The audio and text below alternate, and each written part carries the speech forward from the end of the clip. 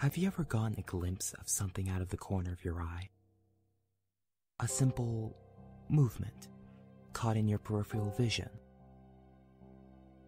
Most will simply dismiss this as a shadow brought about by a flickering candle, or perhaps a pet jumping down from a piece of furniture.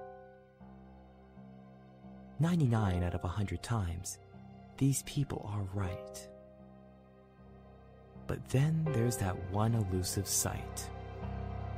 It can easily be explained by the above conditions, but something feels wrong about it.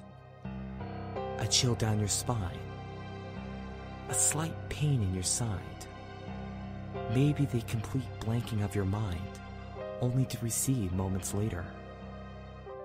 Should any of these symptoms be felt, there may be cause for worry.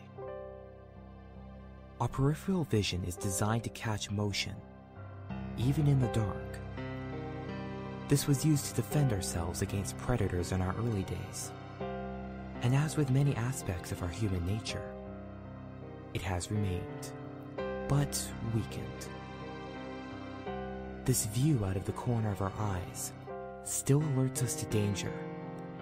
And although predators have dropped on our list of dangers we may face today, they still exist.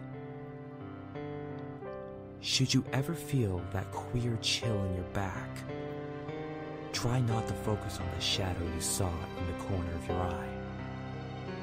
It might be better that you do not see.